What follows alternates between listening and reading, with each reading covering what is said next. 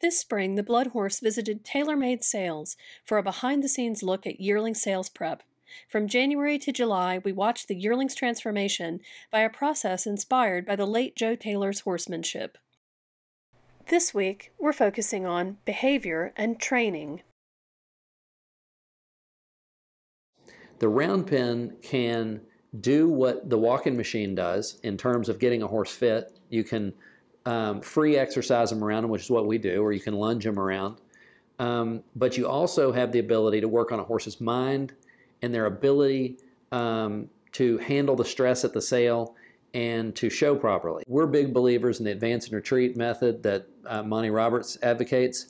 We don't do it with every horse that we have on the farm, but we do it with ones that we think need it, that are a hard to handle colt, kind of a rogue, wants to shove everybody around, the alpha male, going in the round pen, getting them to join up with you, kind of establishing the hierarchy that the human is in control and everything's going to be great if you just follow in line and do your job.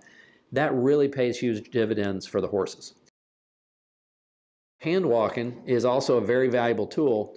And if you look at the walking machines, the Eurosizers that we use, great tool, but great tool for getting a horse fit, bad tool for producing good manners on a horse. The main reason we use that tool of hand walking is to teach them how to walk on a nice loose line in an aggressive, controlled fashion and have good manners doing it. We try to have the walking going in line, like at least 3 people in a line.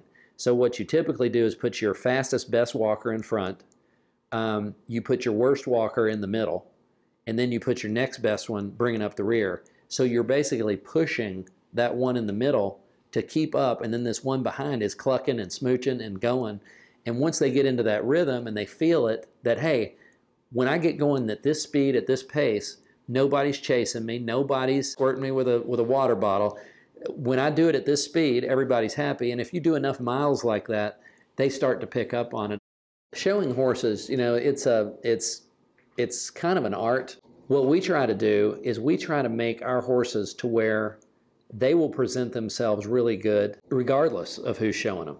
We believe that horses are creatures of habit and that you can give them cues that if they do it repetitively enough, you give them that cue and they're going to respond very predictably in what they do. Before each horse is walked, we have our people pat them on the neck, right? So it's a pat on the neck and a smooch.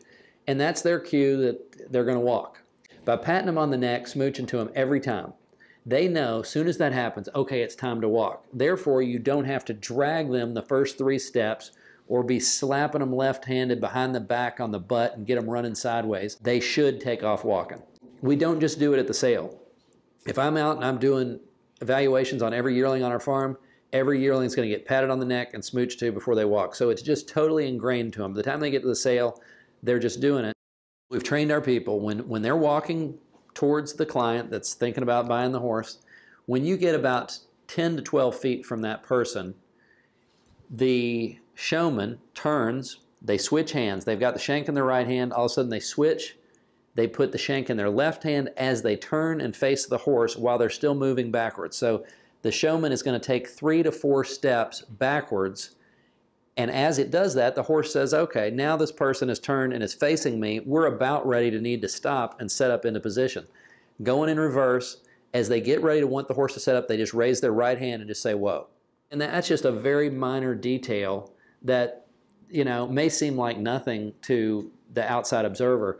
But when you're in there selling as many horses and raising as many horses, when you can have those little cues that make everybody's life easier and the prospective buyer get a better show, it translates into a huge deal for the whole operation.